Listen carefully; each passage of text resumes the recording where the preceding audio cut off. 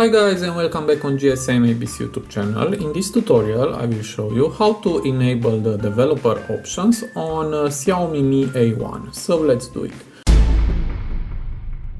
To do that it is very easy, just go to all apps and go to settings, and here scroll down and go to system.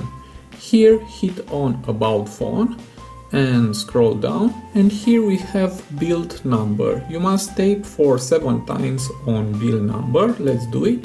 1, 2, 3, 4, 5, 6, 7.